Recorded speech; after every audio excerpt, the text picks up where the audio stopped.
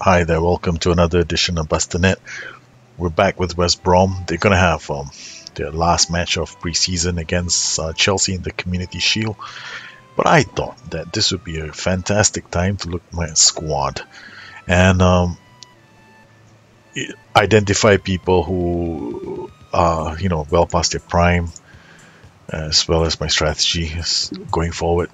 Here we can see Gerard Moreno. He was one of the choice strikers for my team. He's been with us since 2015.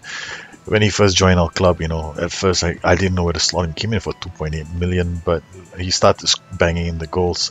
By the time Perkovic showed up in 2021-22, his goals started drying up. So I've decided, I think it's time for Moreno to go. He's 32 years old. If I can get anything for him, it'll be a good piece of transfer business. Another fantastic player that we owe a lot to is Jason Murillo, who's also been a stalwart in our sides. Never failed to get anything above 7 for his ratings. We bought him for 10 million and he's been a godsend.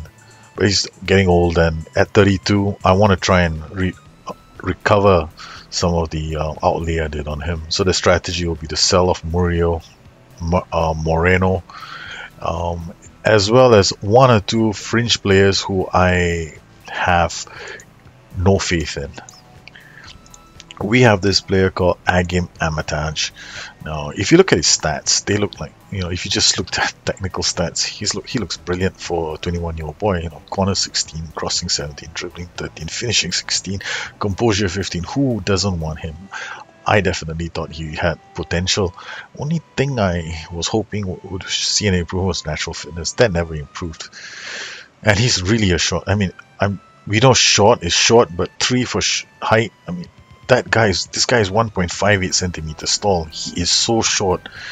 He runs past people's armpits all the time, and he doesn't really have much of a future in my team. So, and while he was with us, we decided to send him on loan to Verona, where he scored 3 goals, which wasn't bad, but he only made 7 appearances on a season-long loan. Even at West Brom, I kept him for the 3 seasons before he turned 20, and he only had he had a look in some games, but never convinced me that he was anything near decent. So what we've done is, we've basically set him up to be sold off to clubs, and the value will be 6.5 million, but with a percentage of profit from the next sale of 40%. I want to sell him off to clubs in my league so that we improve the standard of football in England. At the moment, too many of my players are going overseas, and if you look at the history of transfers, we've had some fantastic players who have come to the club and have gone off and have left. So I'll just pick a few to see where they have ended up. I'll give you one example. In 2016, 2015, we did sell a few players, most notably this guy, Saido Berahino. Now, even in today's game, he's like a wonder kid. He's got like 4 or 5 stars. The moment we see him, we think like, wow, this guy's going to be good. But since the time I sold him, he hasn't really improved. His stats have been almost the same. And if we look at his history, he banged in all the goals. 36 appearances, 22 goals that season, and straight away he put in a transfer request. I was so pissed off. I just took the 24 million from Man City. But look at what happened at Man City. While he's at Man City, he made 14 appearances, 12 appearances, and only scored 1 goal.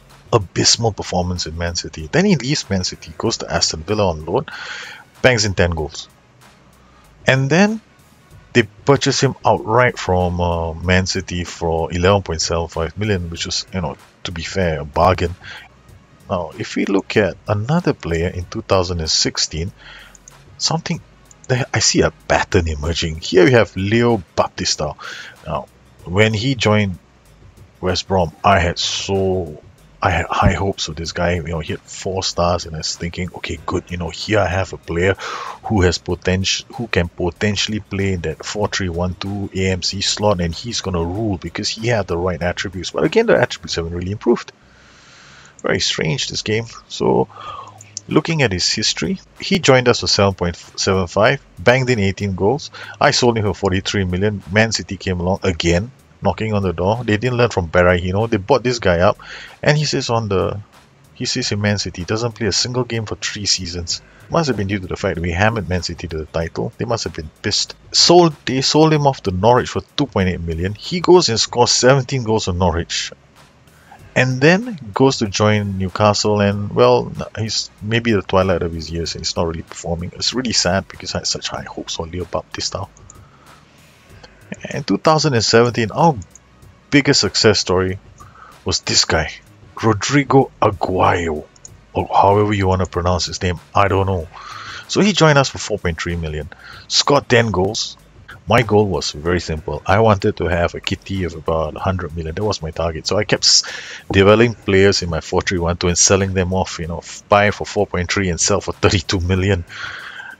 He scored, banged in 10 goals. Then the following season he scored 6 goals, and the next season he scores 8 goals, but his ratings were really high. Along the way comes Bayern Munich, willing to pay 32.5 million for him. Goes to a top side, makes 3 appearances, 8 appearances, 1 appearance. It's like almost a sin if you sell him to any of the top clubs. Any good player that you're developing should never go to a top club. He goes to Frankfurt and then helps Frankfurt out with a return of 10, almost 40 goals in 3 seasons. Ratings are so much better now. Moral story, slowly emerging here. 2018, here we are. We decide to sell off this Rafael Toloi. I still remember this boy.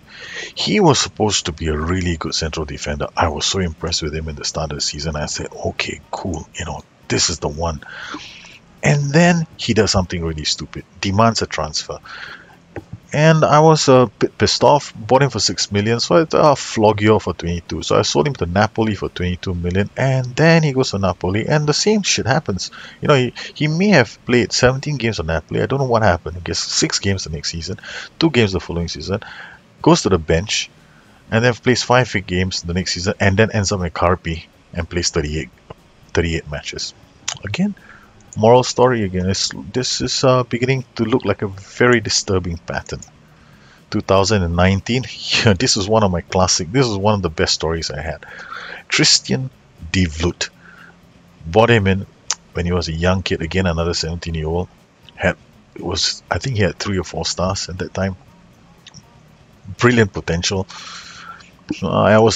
My mind was already set. I was going to keep him, put him on loan and see whether or not I could flog him off again. Bought him at 5.75 million. He then immediately put him on loan to Sunderland. 30 matches, he scores 9 goals. I was like, okay, you're not bad. Brought him back, gave him around 16 games, scored 5 goals. The following season, he never got a chance to play in the senior team. He just sat on the bench. And then I decided, okay, let's go sell. See if we can sell a player who's not played a single game the whole season. And there we go, 31.5 million for Christian De Vloot. But then he goes out to Tottenham Hotspur, 13, 7, 6 and 1. And decreasing appearances, and his goal return definitely an embarrassment. The Spurs then go and sell him off, flog him off, sell him off at a discount to Everton for 7.25 million, who make the sharp move of selling him for 8.5 million to Norwich. Again, he seems to do better with teams that are struggling. And now we go to the 2020 season when Darren Fletcher was sold off. That was a sad day for me at the club because he's such a loyal servant. And here we have Diego Rubio, Atletico Madrid. Now this boy was brought in early in his I brought him very early. I had targeted him, so I wanted him from Sporting Lisbon's B side because I had expectations that he was going to bang in the goals. He did exactly that. His goal return was fairly decent for a supporting striker. Bought him for a remarkable £450,000 and sold him off for 15k to Atletico Madrid, who, in all fairness, did a pretty good job of not using him the whole season and turning around and selling him at a fantastic discount to Celta, who play him the whole season. It's ridiculous what top clubs are doing to the best players in the game. And here we have Simon Goddard, one of my best sales as well. Goddard came in as a youngster from Derby. Well, was actually in Manchester United. He went off to on loan to Derby, and I decided I'm going to take a chance with this guy. So I bought him for 20 million, knowing that if I develop this England under 21, I have a chance of selling him off as well. So he comes in, makes 7 appearances, scores 5 goals, and I'm like, wow, nice. Goes the next season, 5 goals from 13 appearances, not bad, 7.2. And that's when I decided to put him on the market. And guess who comes and knocks on the door? Without fail, Man City are always going to buy my players for 50 over million. They come in, they pay 58 million. Thank you, Man City, but they don't use him. And he gets sold off to Sheffield United. The Blades happy as can be. Another player that I sold off, another youngster, Vince Moreno. Sold him off really young. His stats are brilliant. He had I couldn't fit him into I could fit him into my system, but I had too many strikers, and my goal was very simple: use the strikers, develop them, get them scoring some goals, and get some interest going.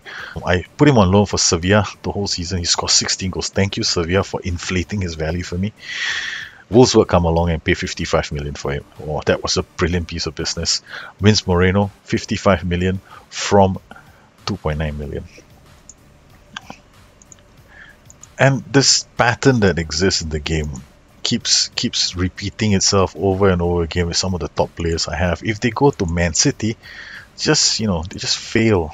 Sergei Roberto, everybody's favorite in Football Manager, he was okay for me. Played many seasons for us, a stalwart at 7. I sold him, decided this guy, I'm not going to sell him to one of the big guns. I sold him to Sampdoria, and he's done well at Sampdoria. He's played made 34 appearances. So the moral of the story that I finally got into is that this season, any of my prime players who are going to go, they are all going to go to none of the top 4. They're not going to go to any Real Madrids. They're not going to go to any foreign overseas clubs. I'm going to improve the standard of football in my league by selling them to clubs that are not in the top tier. How do you make money from this game? You have to follow some pretty simple strategies, and a lot of FMers do this. The first thing you have to bear in mind is your reputation as a club has to improve. If you're at the lower tiers of the table, it's going to be hard. You can sell players, you can make some money, but if you're talking about 50 to 100 million, probably not. You have to start slow.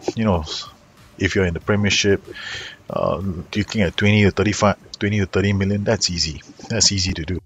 My strategy was very simple. I scouted Portugal early, Serbia, Slovenia. You want to scout the countries that are not the Germanys, not the Frances, not the top tier. You might be able to find some players there, but you're going to end up paying like 7 to 10 million pounds for your players. If you're scouting countries like Portugal, you could find players for $500,000.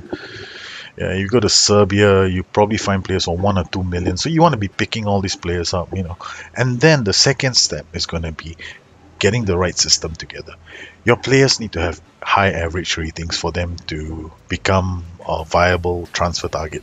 So have a tactic that allows you to have goal scoring potential. When I used my 4-1-2-2-1 and my 4-3-1-2, that's when everything started exploding for me. When I started with a 3-man strike force, my strikers, I had so many strikers in my stable. At one point I had something like 7 strikers in West Brom, and I kept training them, giving them a run of a few games, and if I couldn't play them in my team, I put them in another league where they would get a really good chance of playing in the first team and scoring goals, like playing in Sevilla, and they scored goals and their average ratings were good, and the next thing you know, somebody's going to come knocking at your door to sell. And this is when your third part comes in. Clubs like Man City, Bayern Munich, they're always going to pay 40 to 50 million pounds for players. So yeah, those are very good clubs to sell them to. For some strange reason in this game, and as I have yet to fix it, clubs like Man City have a terrible, almost abysmal transfer strategy. You're always going to find Man City willing to subsidize you to the tune of 50 million every season and not play the player. Well, it's good if you want to make money quick, but in the long run for your league, it's not very good, because the standard of football in your league is not going to improve, and you're going to end up in a situation like I've ended up in, which is you're going to go on these incredible unbeaten streaks where other clubs are just not as good as you. So this season I've decided, to do things different. I'm going to sell my players to the Stokes, the Norwiches, the Sheffield Uniteds, the Southamptons. I'm going to sell them to all those clubs banging on the door, trying to break into the top 10 of the league. So that's one thing that you might want to try to make money in this game. It's not hard, it's quite easy. Scout well, have a strategy, identify your players, have the right tactic that allows you to develop players and also get them high average ratings. Remember, the key here is those average ratings. They need to be decent, at least 7.2 to 7.3, and clubs will take notice. Chelsea and West Brom, we have been using a few of the tactics this season. I'm going to continue to use the 4-4-2 diamond for this match. I'm a bit concerned whether or not to play Nathan in this game because he has not had any kind of a preseason, but I'll probably start him for like a few minutes, 10, 15 minutes, 20 at max, and then I'll take him off. In defense, I'm going to give this Simply Wembangamo a chance to play. Mixi Raka as well. He'll come on in place of Moreno. We'll give Moreno a start. Let's see how this match progresses. They are probably, yes, they have a rather attacking foot, left and right. We're going to make sure that everything is sorted. I'm going to play a bit narrower, and off we go.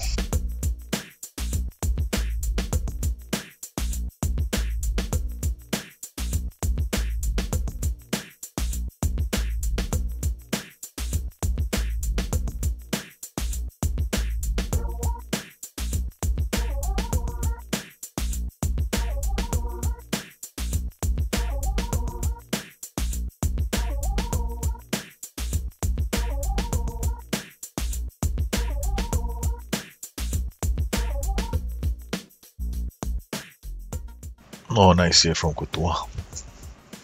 I'm going to be paying a lot of attention to Pineda. I want to check his movement out. I want to make sure that he doesn't stray too far away from the defensive line.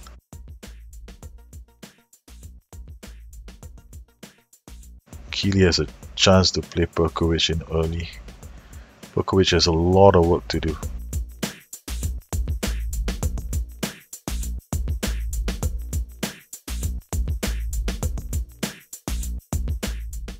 Good pressure from our front three. Pinola reads that really well. Nathan turns, can't. Oh, yeah, it's definitely lacking in match fit sharpness at the moment. Perkovic as well. Any other time, any other place, and he would have scored. At least a full season. Nathan is now 87. I was right. His condition I will have to monitor very carefully, because he's a first choice player and I do not want him to go down. Because we already lost Gauchino, Nathan is an important part of how we play. Moyo has already picked up a yellow card. I want to watch the action zones, make sure that we have some measure of control of this game.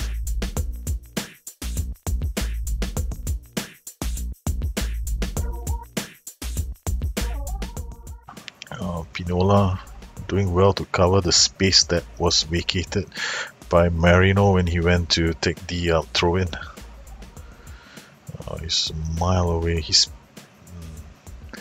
Pineda may not be the right choice because his pace is only 12, so I need to put somebody else in here who's actually a lot faster than him. Okay, Nathan is at 79. Pineda is at 80. The two of them are getting tired. Keely does, oh, so sweet. Try and scores. The boys have taken the lead against Chelsea.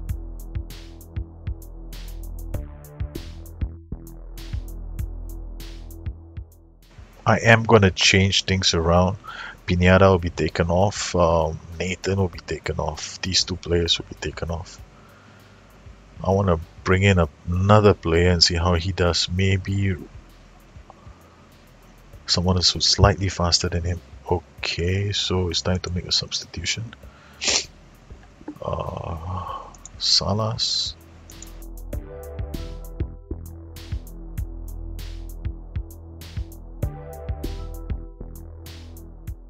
I think Salas is a bit faster than Pineda. Hadro will come on for Nathan.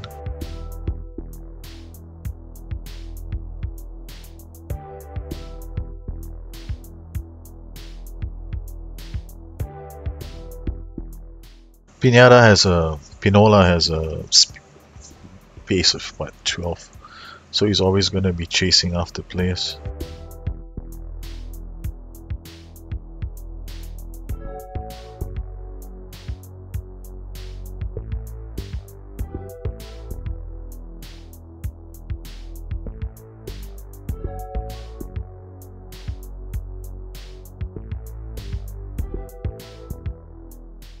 The boys aren't playing that badly. Slight tweaks will be needed to the system. Maybe you can see Pineda, he's just sliding in on challenges. Not a good thing at all. Not for his position. We'll see if Salas does a better job in that position soon. Salas is now come on. He'll take over that slot. Another option for me is of course Lucas Romero, the captain.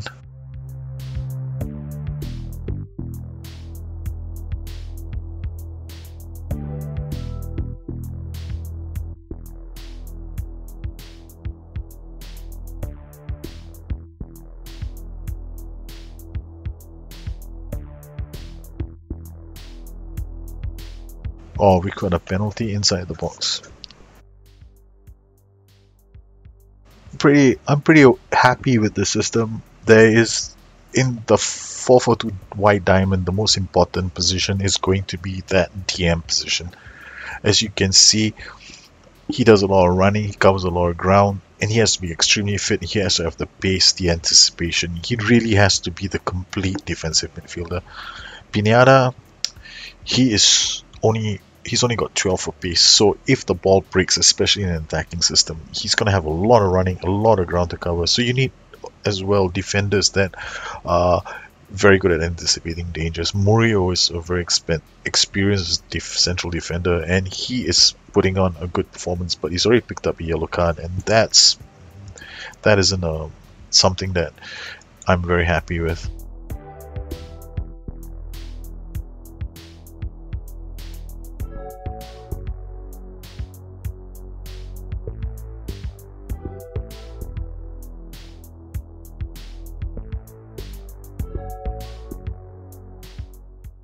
So now let's look at Salas. The difference between Salas and Pineda is, to me, I know the differences between the two players, and I'm pretty confident Salas will do a much better job in that position than Pineda did.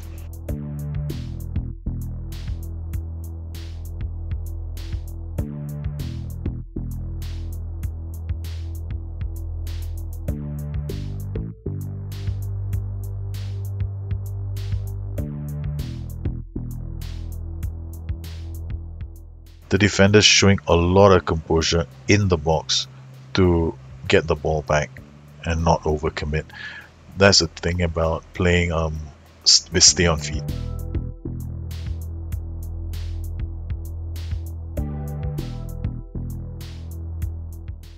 Nice pass from... Oh, that should have been our third goal. Very good work. A team that's never used a 4-4-2 diamond. They have in preseason, but you need like a few. In FM, you need a few games. You need to fit the team around the system. You need to ensure that your players get used to the system. There is going to be some bedding down to any kind of a system, but I'm already very happy with our 4-4-2 white diamond. Granted, we have all 3 goals came off set pieces.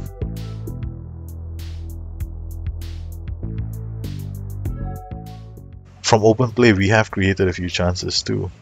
Perkovic most notably missing one or two chances early in the game.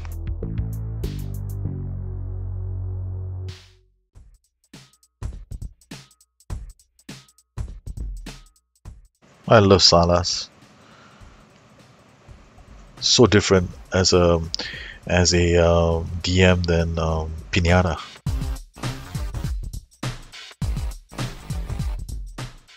He dictates tempo. You know, he knows how to play the killer ball. Oh, what can I say? 4-0 Chelsea. Oh no, it's offside, you poor thing. I was gonna be like, hoo hoo. I love beating Chelsea by like big margins. 8.3 from Keely, 9.0 from Perkovic, and my DM Pinata had 6.8. Alejandro Salas is at 6.8. Both about the same. You can't really expect your DM to in this game to get like 8s. I don't think so. Salas, look at him. Whew, I love it when a plan comes together. Oh, nicely. Perkovic, does he want to score? He desperately wants to make it too. Last 2 seasons ago, Nathan beat Perkovic by about 2 goals to the Ballon d'Or. They had a hit-to-hit fight all the way. In third place was Neymar. The year before that, Perkovic beat Nathan. So, Ballon d'Or competition is just between Nathan and Perkovic in our team. We have like dominated Ballon d'Or the last few seasons in Europe. Garbett, oh, love him. Not going to be selling him out of the... Garbett, oh my goodness, that would have been such a goal. Garbett came to our club. It was an accident. I was like, I needed a fullback to get on the left hand slot, so I was desperately looking for fullbacks, and then this agent comes to us and offers me Perkovic now scores his second. This agent comes to us and he offers me this player, Luke Garbett. So normally I don't even bother looking at agents. I'm like, yeah, get the hell out of my face, don't waste my time. And then suddenly I look at his attributes and I'm like, wow, this agent is coming in. He's coming to me with Luke Garbett, and I'm like, he's got decent stats. And I was, right, let's try him out. He plays the first game, the second game, the third game, and then after that I'm like, I got him on the cheap. I think it was like, we had to pay something like, we had to pay a very nominal fee just to get Luke Garbett into the side. So he was one of the best moves I ever did with West Bromwich Albion, and it wasn't because of some intelligent scouting on my behest. It was because of an agent who showed up at my door with the right offer. Will Perkovic take this penalty? He wants to get his hat-trick. He wants to start the season with a hat-trick. This is going to be his Ballon d'Or year. Jürgen Forsberg has been sent off. The 4-4-2 diamond is raped. Oh, excuse the language. The 4-4-2 diamond has completely destroyed and dismantled Chelsea in the Community Shield. The difference, a change made to my DM, was pivotal in this match. Just that one player between Pinata and Salas.